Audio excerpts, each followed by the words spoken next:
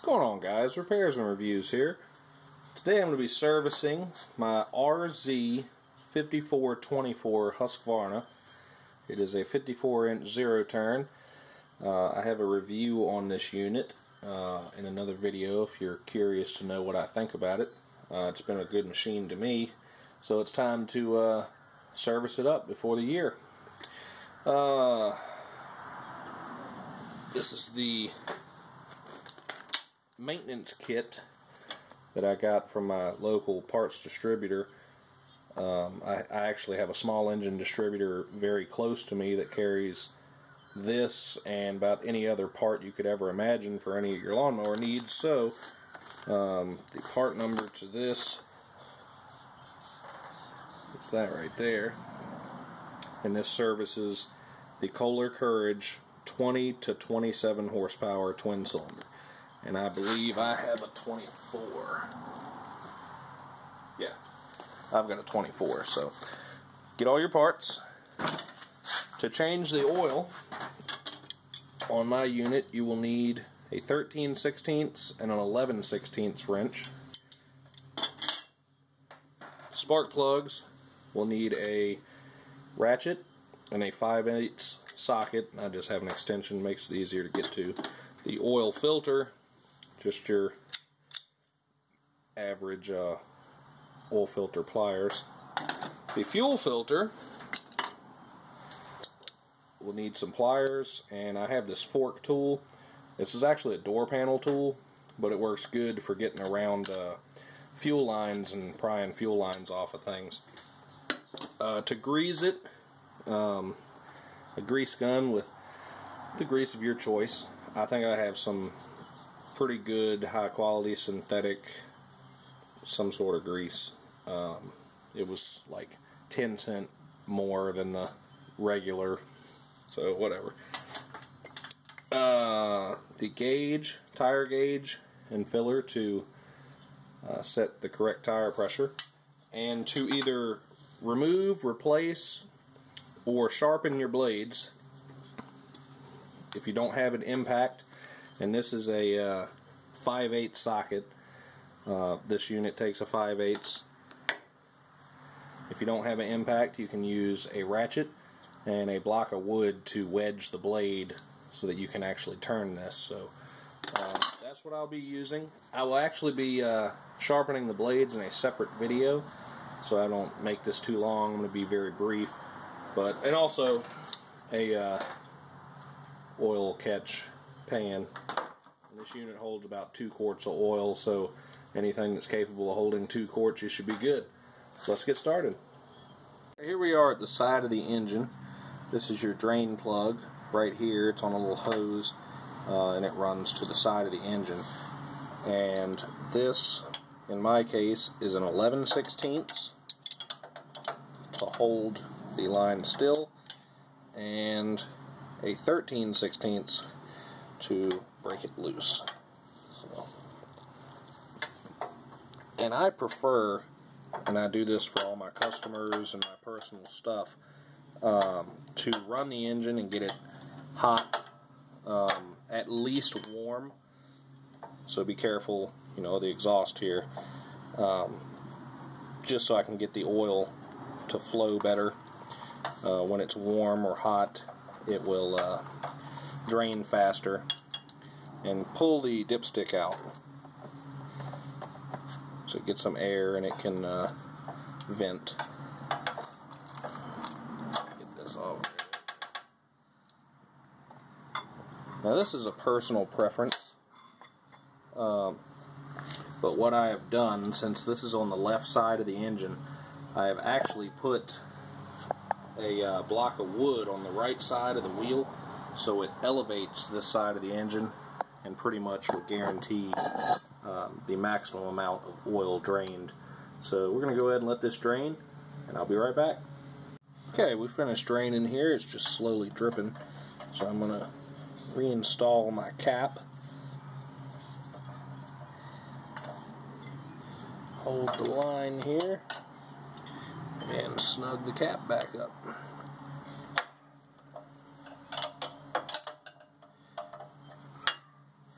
It's a little awkward to get to, but it could be worse. You could have to go all the way to the side of the block, so at least they gave you this hose, I guess. Let's snug this up pretty good so the teat is not going anywhere. And that's it for that. Let's move on to the oil filter. Alright, the oil filter is this yellow thing. We're sitting right down there. It is on the right side of the engine. Kind of hard to miss. And this is the fun part. Let's see if I can get a good angle. Do you see that little slit? I don't know if you can see it. Right there. There's a little cut in the frame right in the middle of the picture. Loosen the oil filter and the oil will drain in that little cut in the frame, and that will help save you a mess. So what I have done here,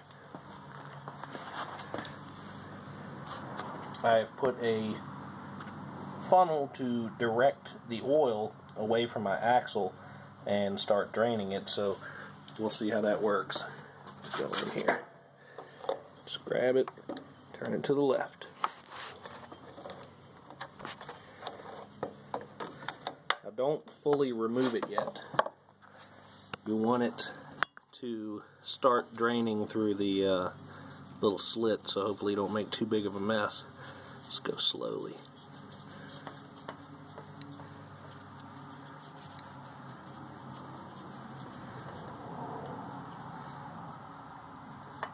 It's probably still going to make a mess, but in theory they thought this little cut in the frame would work. So I'm going to let this drain and clean this up. It did make a mess a little bit, but I figured I'd turn it back on to show you this. There's the mounting surface. It's nice and shiny, and this actually just fell off of it. This is the gasket for your oil filter. You want to make sure that this filter gasket is off of the block, because if you double up and put a new filter on top of it, you're going to have a pretty bad oil leak. So you can see where it came off the filter. Just pay special attention and make sure that you get that O-ring off of there. In some cases, I would pre-fill this filter as much as I could, and then spin it on. But since it sits sideways, there's really no point. You're going to make a huge mess. But I did just lightly oil the gasket with some fresh oil. So let's spin this back on here. Let's see if I can get a better shot at it.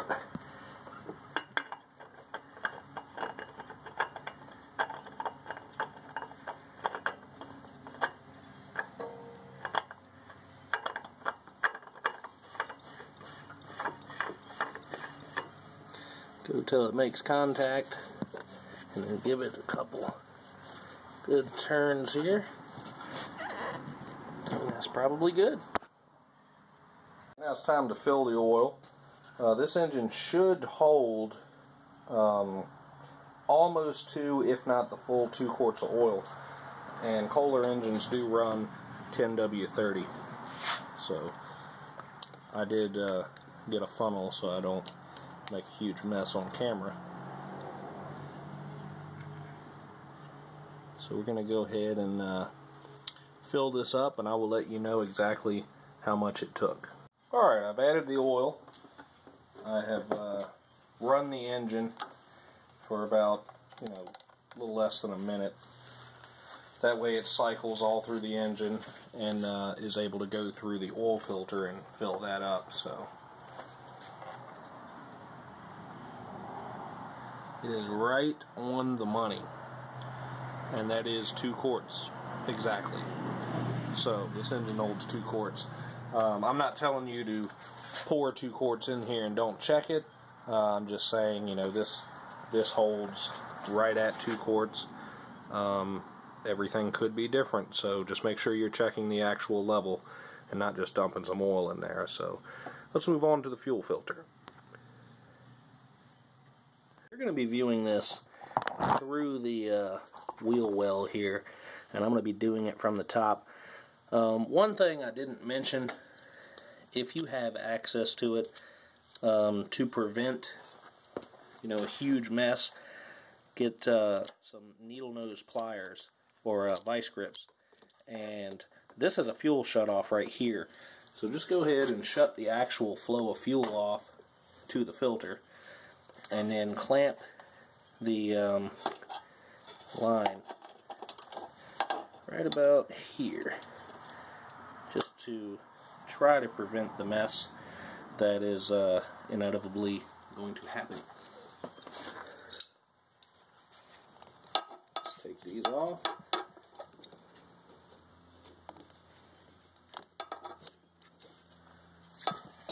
This is where I stick my pry tool, right here.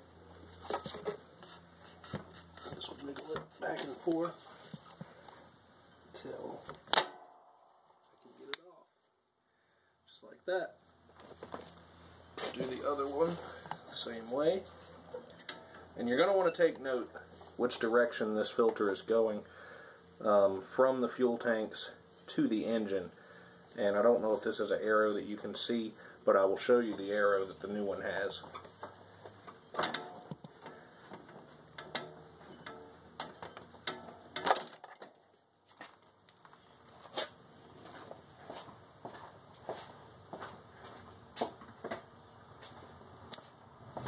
Of course, I made a huge mess of fuel anyway, but it's going to happen.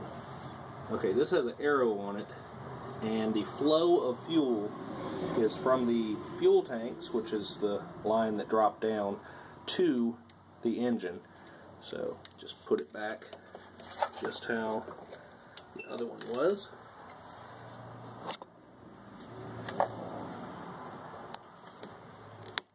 Just like that. And put your clamps right back into place.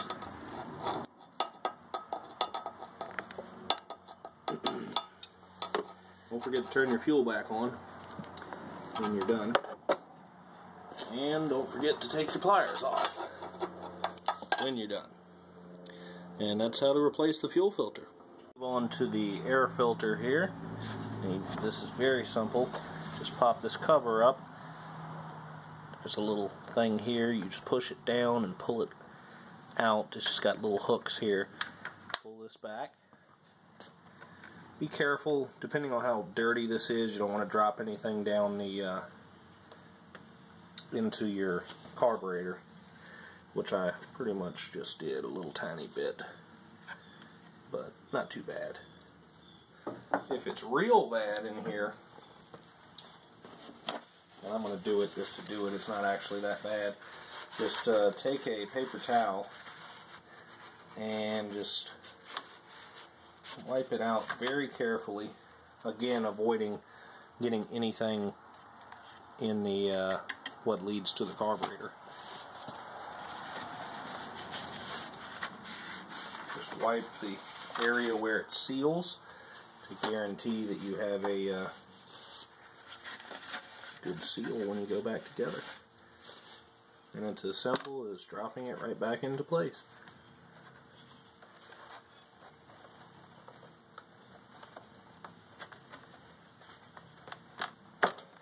It's a little tighter than you would think. There we go. Just going to drop this right back down, and you might hear it click right past the hooks to where it's held in place. Set it back down. On to the spark plugs. We're going to start with this side. You just take the boot here, pull it back, and it will unclip. Sometimes pulling them straight will be difficult to unclip, so if you just tilt it at a slight angle, it will normally pop right off. It should be a 5/8 socket.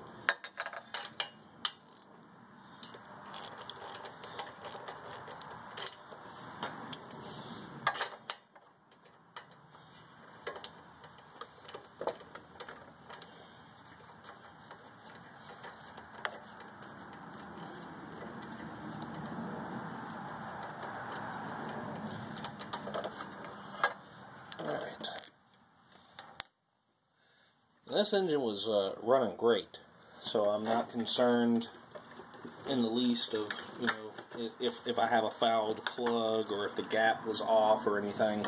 So if you don't have a gap tool for a new plug, and they should come pre-gapped, but if you don't have a gap tool, just kind of, you know, compare the old, which was running fine, to the new.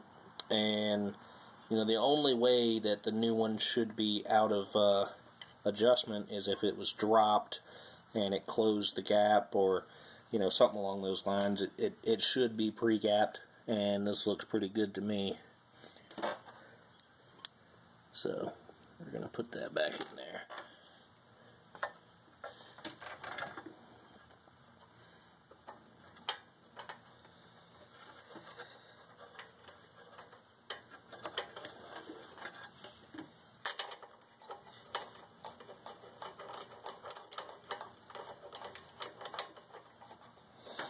Now, I have a long ratchet here, but this is not something that you want to over tighten.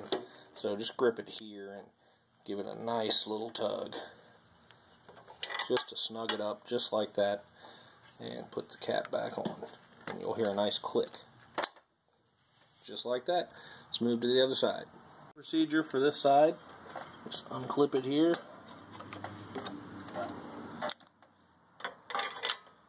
Take it out.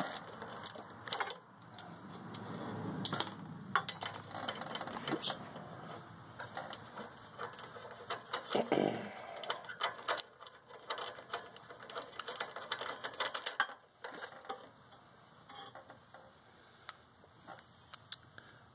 Looks good to me. No signs of fouling or anything along those lines. Take the new one out. I will visually compare the two.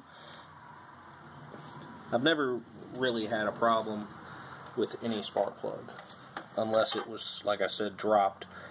So, you know, typically you pull a new spark plug out of the box, it should be ready to go.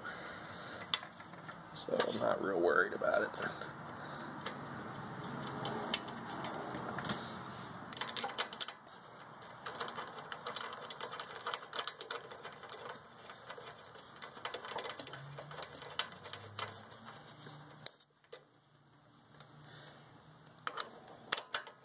Same as the other side, just grab and snug it right on up, just like that.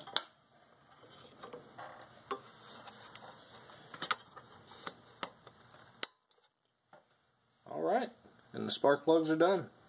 We just got a couple more things to do here, one of them being greasing the spindles and all the fittings you can find.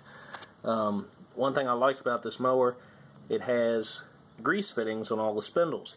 So there's a fitting here, there's a fitting under this cover on the center spindle, there's one over here, right there. Those are the three deck spindles.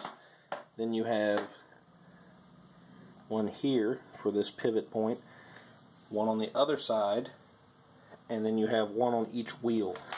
And there it is on this wheel. And there it is on this wheel.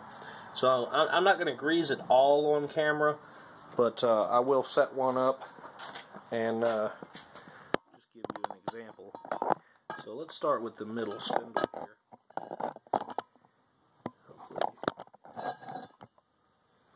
So I just unscrewed this. Take this plate out. You can see this fitting right here. If there's any dirt or debris around this fitting, go ahead and wipe that off so that you don't push any dirt into the fitting. So you just want to take a grease gun and give it 5 or 6 good squirts there.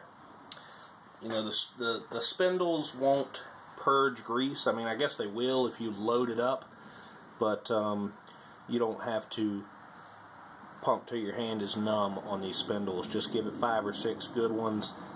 Move to the wheels. You can purge grease on the wheels if you want, It's a preference. Just make sure it's greased and lubed up and ready for the season.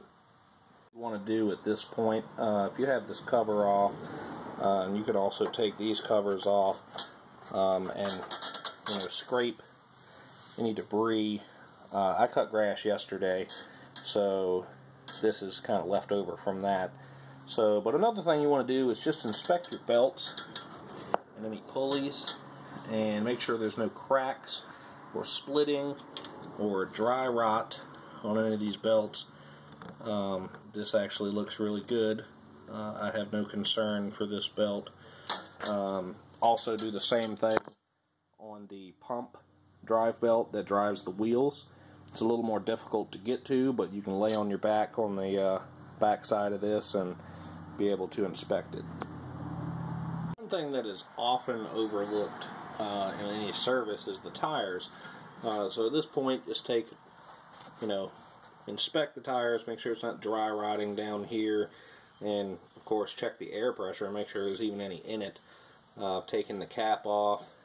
Some of these bigger wheels, and there's a lot bigger than these, but some of these bigger wheels can be completely flat and you won't even know because the rubber's so hard. So take your gauge, and these don't hold a whole lot of air. See, I have mine set to 12, and it is still dead on from last season basically, so I'm going to leave them at 12. Caution on these zero turns: if you put too much air in your rear tires, it will make them hard and you will get stuck. This is a fairly heavy machine, so you will get stuck in your yard if it's wet, damp, if you're on a hill, and this tire will actually spin on the grass, whether it's wet or dry, a lot easier because it's a lot harder when there's a lot of air in it. So keep that in mind. If you're tearing up your yard with a zero turn, you might want to consider lowering your tire pressure. 12 might actually be too high for me, but I know to control it. I'm real easy on the controls, so I set mine to 12. You might want to set yours to 8 or 10 if you have problems tearing up your yard. So the front wheels, they can be, I think I have mine set to 15. I'm not going to actually check them on camera, but the rear wheels is what tears up the ground. The front wheels can be 15, 20, whatever their tire is rated, but that's how you do tire pressure.